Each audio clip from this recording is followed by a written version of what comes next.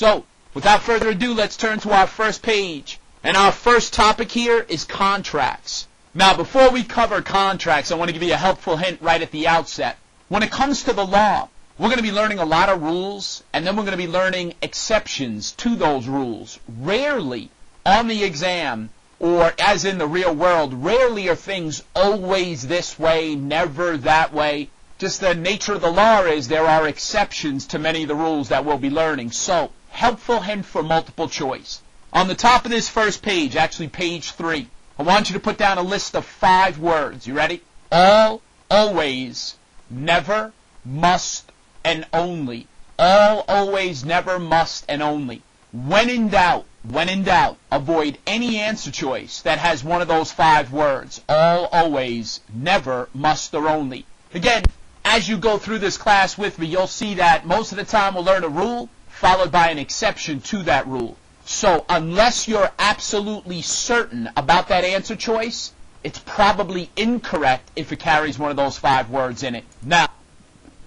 我们知道在法律上通常会有所谓的通则，但是呢也不免有所谓的例外 exception。因此在考试碰到这个选择题 multiple choice 的时候，除非非常的确定要选择哪一个答案，否则一般当你有任何的怀疑的时候呢，基本的原则是出现像 all, always, never, must, only 这些是比较极端的字眼的，我们就不会选择它作为一个答案。Contracts, you ready? In English, very simply, what is a contract? To the right of the word contract, I'd like you all to put down legally enforceable agreement. So a contract is not just an agreement, it's a legally enforceable agreement, such that if the other party to the contract breaches that contract, you would have a remedy in a court of law. So it's nothing more than a legally enforceable agreement. 首先我们开始讲这个所谓的合约或者是合同 contracts。在这边呢，我们先用一个简单的字眼来定义，也就是我们看到请各位写下的具有法律约束力的这个协议。因此如果有一方有毁约的情形，那么另外一方就可以要求救济或者是赔偿。First thing we're going to go over just some basic definitions, starting with terminology A1. Sometimes a contract can be described as an express contract. Circle the word express. And then box off for me. What does the word express mean? It's either oral, we've spoken about it, or written. So box off oral or written. Anytime the terms of the contract have been spoken about, either verbally or in writing, that's called an express contract. Compare that to letter B, an implied in fact contract. Box that off. Implied in fact means it's based on, circle the word, conduct. It's based on the conduct of the parties. For example, if I go to Walmart and I take something off the shelf, carry it up to the cashier, my conduct indicates an offer to purchase. If they take my money and ring up the sale, their conduct indicates they've accepted my offer to purchase. 我们来看到形成合约的方式有哪些。首先我们看到第一种是所谓的 express contract， 也就是明示的合约。明示的合约呢，可以透过口头或者是书面来形成。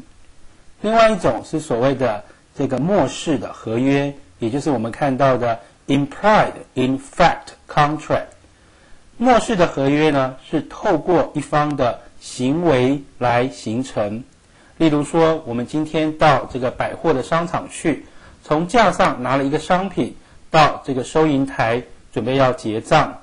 那我们把东西拿到这个收银台去，就表达出我们要买这样东西的一个邀约。那当这个收银员呢把我们的东西做结账的时候，那表示他就有所这个接受。因此这个合约呢并没有口头说明，也没有书面的这个形成，但是呢还是形成了一个买卖的合约。这个就是所谓的 implied in fact contract。再强调一次，它就是透过我们的行为所表达出来的一个合约的形式。Nothing was said, nothing was written. It's all based on conduct. Perfectly acceptable. Letter C. Then there's something called implied, not implied in fact based on conduct, but implied in law. also known as a quasi-contract. So what I'd like you all to do is underline in law, not implied in fact, but implied in law, also known as, circle the or and then underline a quasi-contract. That's not a contract at all. Please note in the first line of letter C, it's really a remedy. Circle the word remedy. And what's the purpose of this remedy? In the second line, underline, to prevent unjust enrichment. It's a remedy to prevent unjust enrichment. We're actually going to cover that in greater detail when we get to remedies. So in the margin to the left of letter C, put down C page 23. It's where we'll cover that in greater detail. 那接下来我们看到第三种呢，就是透过依据法律的规定所形成的这个合约 implied in law contract， 或者我们也称之为 quasi contract 准合约。事实上呢，它是对这个其中一方呢提供这种救助，当有一方有造成这种不当得利的情形，也就是 unjust enrichment。为了防止这种不当得利的情形呢，给另外一方有一个救助或者是救济，那这个部分呢所形成的这种合约的形式，其实它是一个准合约的形式。我们在23页会讲到 remedy 救济的时候呢，会再讲得更仔细一点。Now, some more terminology. Sometimes contracts have two promises, sometimes they have one. Couldn't be any easier than this. In 2A, circle the word unilateral.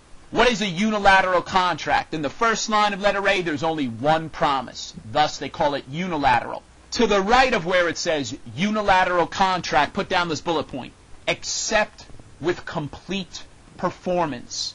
A unilateral contract is a contract where you accept, not with another promise, but you accept with complete performance.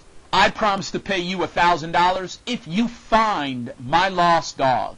The only way you can accept is through complete performance. You accept with an act. Thus, we have a unilateral contract.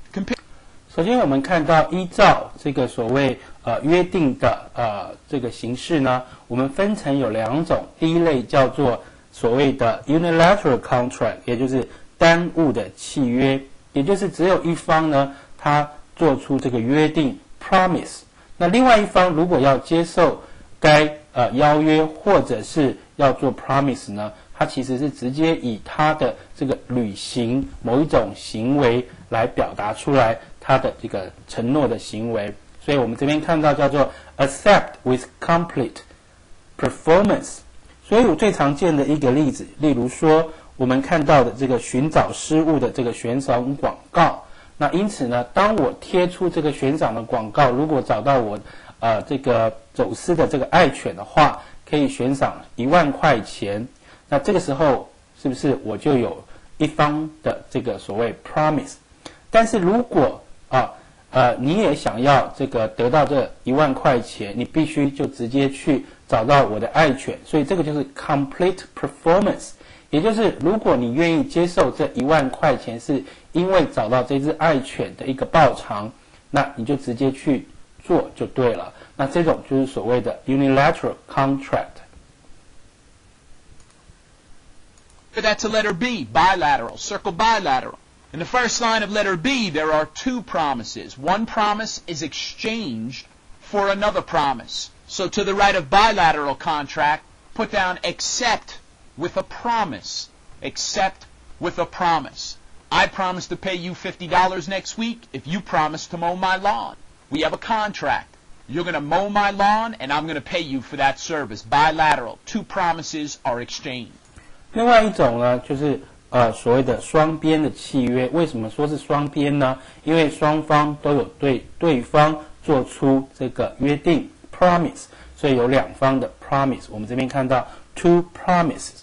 所以我们举一个例子，例如我说如果你下个礼拜帮我割这个庭园的草皮的话，我就会给你这个50块钱。那你也答应我你会来帮我割，那双方就有约定好了。